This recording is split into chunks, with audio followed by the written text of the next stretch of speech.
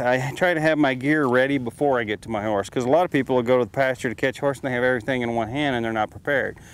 Here's some little things that I do that I find makes it helpful. I'll take most of my lead rope and I'll lay it over my right shoulder with just enough weight in the back that it kind of keeps it from slipping off. Now the reason I use my right shoulder and not my left is 9 times out of 10 I'm going to catch a horse on my right side, but I don't want to be fumbling around with the lead rope.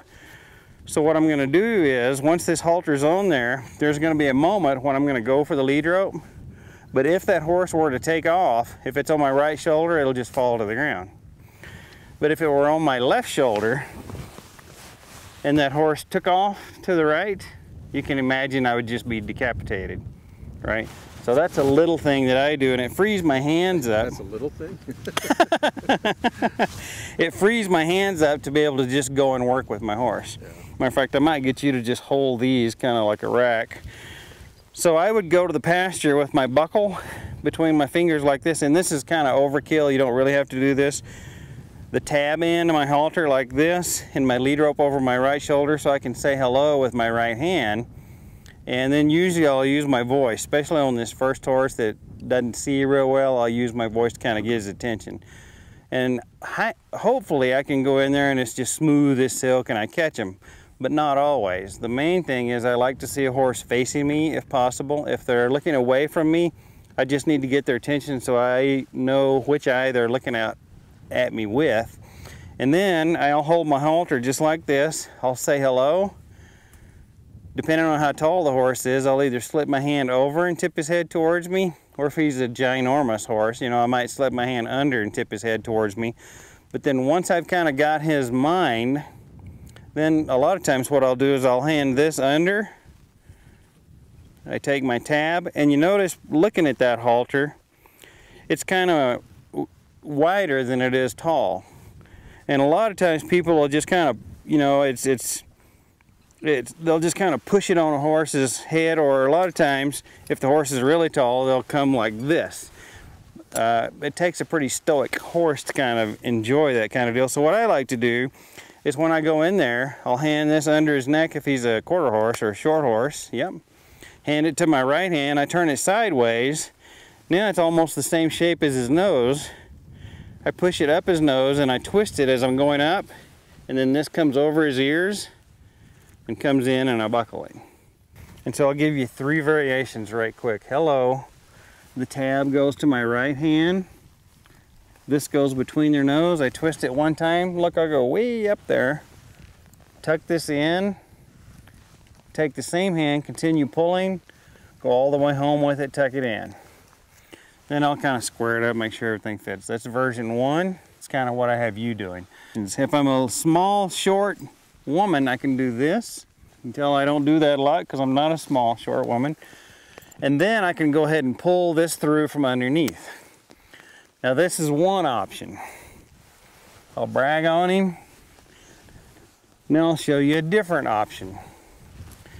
This is why a lot of these warm blood halters have a snap right here, because a lot of shorter people or petite people with a very big horse, they can't get their arms up over there. So what they'll do is they'll unbuckle this, take the halter off, and just leave the top part buckled. So here's another option. I can leave the top part of the halter buckled. It's normally not what I do with the normal size halters. And I can come in here like this, slide this up, go over the offside ear first, near side ear second, take this buckle and bring it around here, snap it.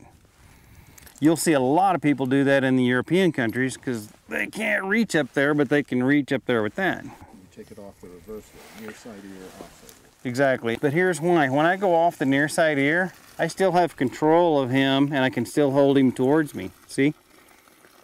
That's why even when I bridle, I'll go offside ear, near side ear. Once I'm here, I have a little bit less control of him. So let's say we came out to the pasture and we had everything in one hand. Yep, that's the first thing I would do, is take my lead rope and kind of get it out of the way. And I want to be real cognizant of, is it touching the ground? If it is, I want to pull it up a little bit. Now you got an advantage over me, you got an extra foot. So it's going to be easier for you to have it just right. And then you kind of get a sensory feel of, do I have it like this and you step on it because you don't want to do that, or do I have it like this? Well, now it's dragging. You kind of want to have a good idea depending on the length of your lead rope. Some of these shorter lead ropes, you know, you got to put more over your back because there's less here.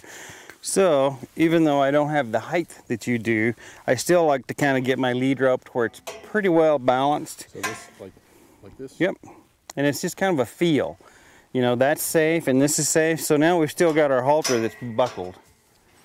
So what I'll do is I'll go ahead and a lot of people will pull this way, trying to get it undone, and you would think that would be how it's designed to open.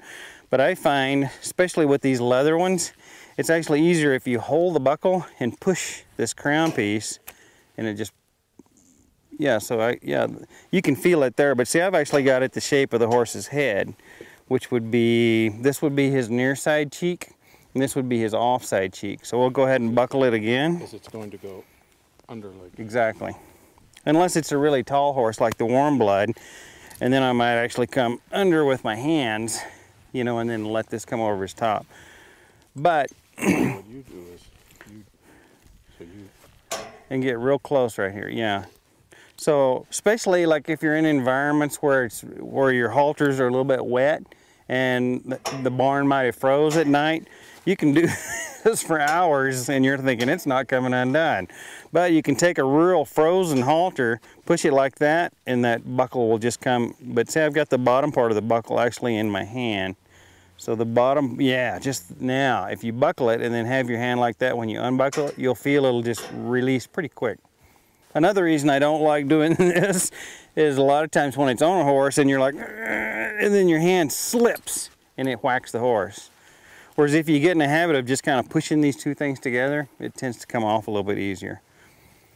Yeah, exactly, that's the movement. Okay, so then when I get ready to go to the stall, I even want all this organized. So what I like to do is, I like to hold the buckle between my two middle, and these are little things, but little things make a big difference in the final. So I like to hold that like that, and that like that.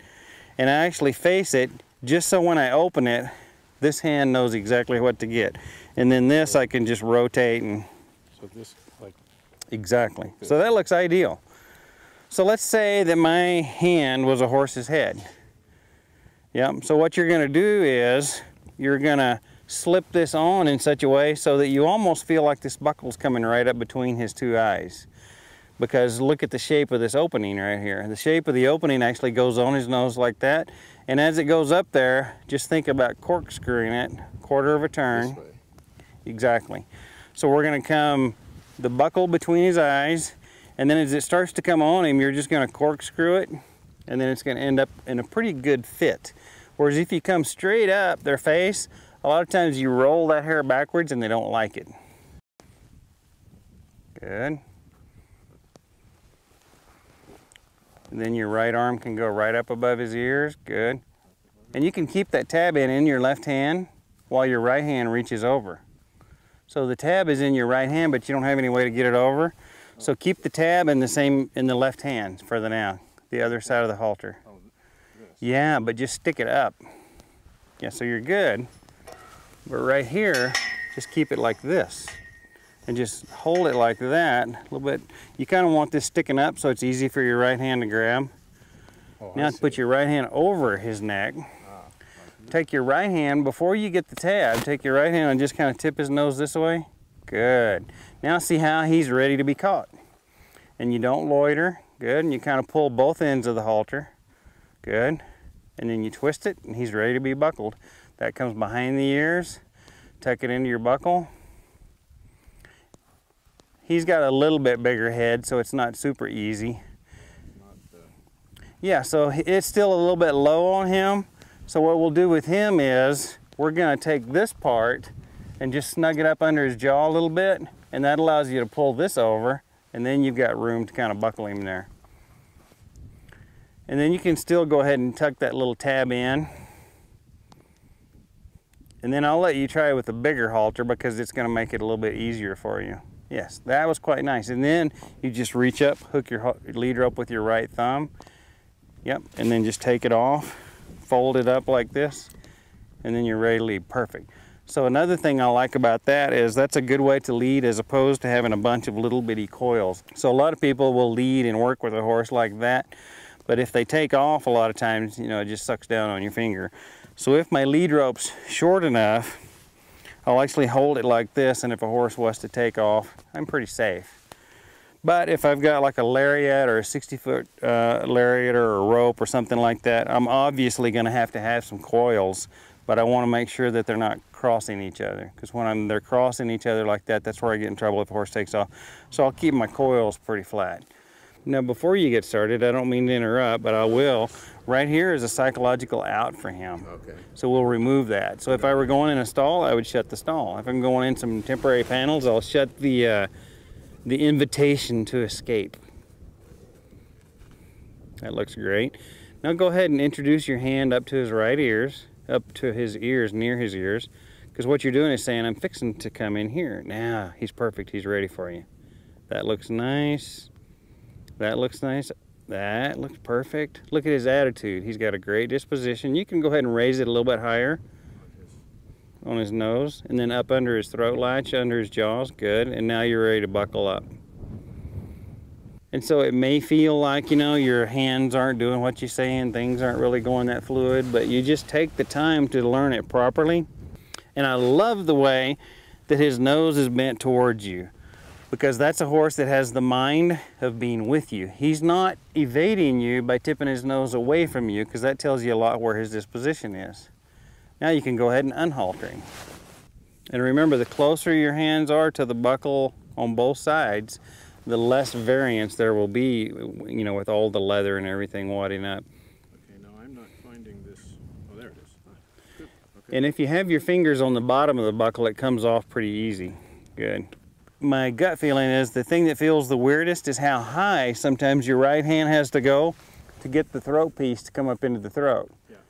Well, the only way to keep from doing that is to keep snugging down, and I would prefer just to lift my hand really high. But when you get that tab in your right hand, see how I'll curl it backwards?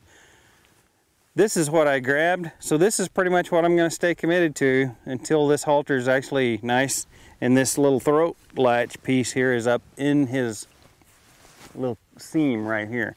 So if I grabbed here, that's what I'm committed to. If I grab here, that's what I'm committed to. If I grab here, so I should grab. No, just kind of where I usually just go like this. And that's what I'm committed to, because God gave me a good, healthy, long arm, and I can raise it as high as I want to. There's no right or wrongs. So whatever I reach, I can go that high, because really my goal is just to get this nice and snug on the horse. And then I can let that thing come down. And watch this. If you'll lay your thumb over that, so I've got the back of my fingers under the halter. Yes. Now, see the difference? If you'll take only your index finger on the top, and your little finger and all three of the other fingers, little finger and the middle two fingers, move your little finger, good. Now you can do this, and look how easy that feeds in there. Yes. It's a little thing, but it makes a big difference. So you grab it like this and you lift it up, right? Now as it's coming across and you lay it on the horse's head, you can just roll your hand under, push it right in through there like this, and look what's touching the horse. This feels very comforting when I touch the horse with my hands, quicker than a crown piece. Then I can just push that in there like that. I can actually use these fingers to push it in, these fingers to pull it out. And I'd say I don't even have to switch my hand. These fingers can push it in. My thumb and index finger can pull it through. Nicely done. So you push it in with these fingers.